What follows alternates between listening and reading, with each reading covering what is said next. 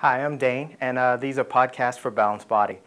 Today, we're going to be working on a little bit more scapular stabilization. We had gone over some earlier scapular stabilizing exercises on the chair. Now we're just going to take it to a slightly more functional position on the reformer. So when we talk about scapular stabilization, it's really a little bit more of getting the scapula to work the way we want them to, as opposed to holding them perfectly still.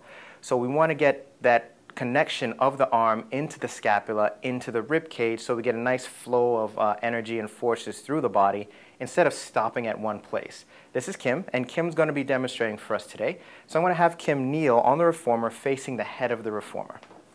Okay. She's going to grab onto the straps and just start by finding a nice tall neutral spine position here. Right? So once we find that position, we want to make sure that the position of the person on the carriage is right as well. So Kim has her knees up against the shoulder rest. You can do that if you want to maintain a little bit more stability, or you could move them away from the shoulder rest, and that'll challenge that stability a little bit more because they won't have that connection to the shoulder rests. So starting with a nice tall spine, we're going to start with just shoulder extension. So I'm going to have Kim take a breath in, and as she exhales, she's going to gently pull those arms back. Inhales, the arms come forward. So what we're looking for here, again, is not so much for the scapula to stay perfectly still, but what we want is the scapula to kind of glide with the movement so that they're assisting the arms to move, but not flopping all over the place. So it's more of a control of the scapula than it is holding them perfectly frozen. Good. So exhale 2 more repetitions for me. Exhale as you pull back, and just keep that sternum just a bit more lifted for me there. Good. Exhale and pull.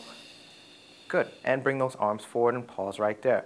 So now we're just going to go to a different variation, bicep curls. So I'm going to have Kim flip her palms up, and she's going to maintain that nice tall spine, and then also maintain the upper arm parallel to the floor. Now this is a great shoulder and scapular stabilizing exercise here.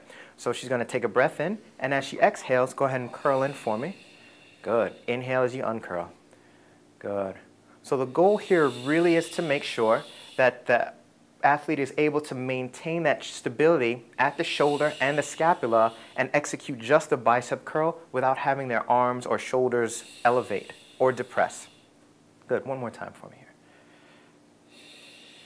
Good. And then release. Great. And now we're just going to go into a reverse fly or reverse hug a tree. And this variation here is, again, just working on getting that connection from the arm through the rear deltoid into the scapula, into the rib cage. So just completing that whole band of connection across the upper back. So I'm going to inhale to prepare, and as she exhales, just gently open those arms wide. Good. Inhale as you bring the arms forward for me. So notice her elbows are staying slightly bent. That slight bend at the elbow allows the forces to pass through the arm into the shoulder and upper back instead of stopping at that straightened elbow joint. Wrists are staying neutral, elbow slightly bent, and then the work is happening across that upper back. 2 more times for me there. Good. Chin up just a bit. There you go. And last time for me here. Great. And bring those arms down and relax right there. Fantastic. So these are kneeling arm variations on the reformer facing the head of the reformer. And again, the goal is to get a good connection of the arms through the scapula into the rib cage. I hope you enjoyed, and thanks for watching.